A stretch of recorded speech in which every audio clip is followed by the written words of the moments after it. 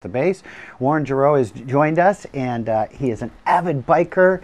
And I understand that you guys have just come back from a trip, so you and some of the other folks. Yeah, 7 other Maine guys. We went down to Austin, Texas over the last weekend, about a 5-day trip, and kicked off the endurance mountain bike race season at the Austin Rattler, which is a Leadville 100 qualifier, which is a great race, great time, and nice summer riding. So that was great. We're psyched to be back in Maine and get on some Maine dirt and get rolling. What's the difference in the terrain down there?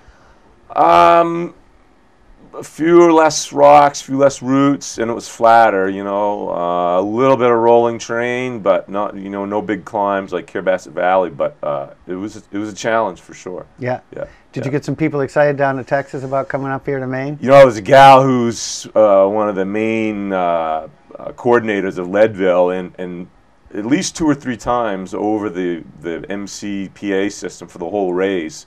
There was big shout outs to the 8 Maine guys that they said drove to Texas. Wasn't quite true, but she's from Mass and has a camp in Greenville and is always psyched to see the Maine folks. So we got a little recognition. Yeah, it was great. And how did you place?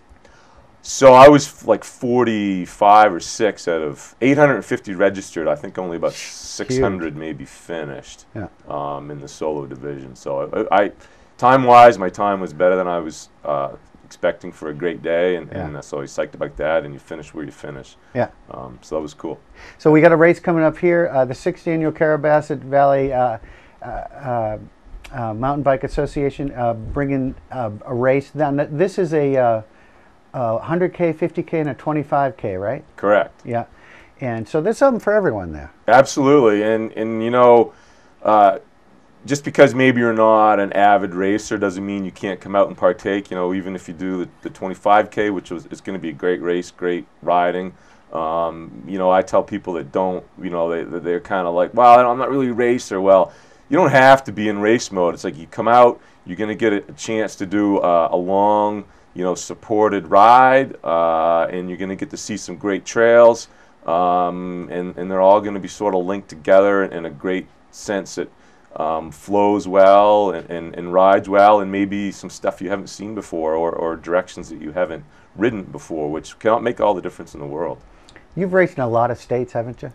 Yeah, several, yeah. How does Carabasset Valley's trail system compare to some of your other? It's really second to none. I mean, I've raced all over New England, New York, Texas, Utah, and in Canada, and the quality of the trails that are here are second to none. And as this race has evolved, each year getting a little better, really this race is just as good as any other race. I do probably 10 to 12 a year. And this course and the production of this race is as good as any. It's really legitimate, and it's a great test. Takes a lot of volunteers, a lot of people to put that together in the trail system. Absolutely. Does that all of the proceeds benefit the trail system? Yeah. So for the CBCC, the profits from the race, they go back to the town. The town is really the host and the producer. So they take the profits, they reinvest back into trail building, and like pretty much all trail-related items, funds raised, the town will also match the monies raised, which is huge. So it's like you're doubling down on what you generate, which is, the support that the town has given the mountain bike community is enormous. It's just unprecedented, I think. Yeah, Carabasset Valley is a pretty amazing place and does really recognize the gem that it has. Absolutely. Yeah, and when does that race take place? So July 16th this year, it's a Saturday. This year all the kids race and all 3 races, everything's going to happen on Saturday on one day. In the past there's been a little bit of stuff going on Sunday, but race Saturday, bring the family, the kids, and then you have Sunday to also get out there and ride some more trail and experience mountain biking in Carabasset. Right.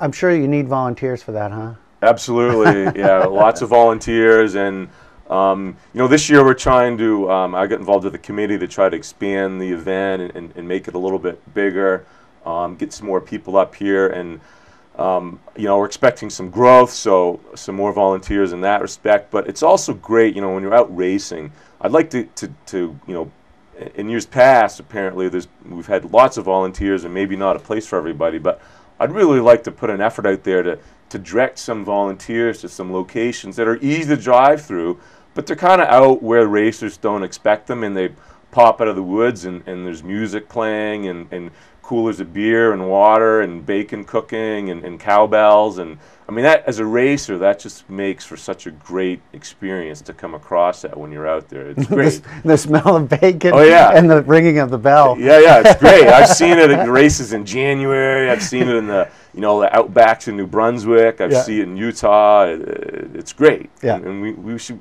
do that. Yeah. So. I'm sure that the Carrabassett Valley has their on their website, but it is also details of the race also on your website, Carrabassett Mountain Bike Association. Right. So the Carrabassett NEMBA's website, which I believe is carrabassett.nemba.org, there's a page on that website, which is the local NEMBA chapter. There's a page for the race.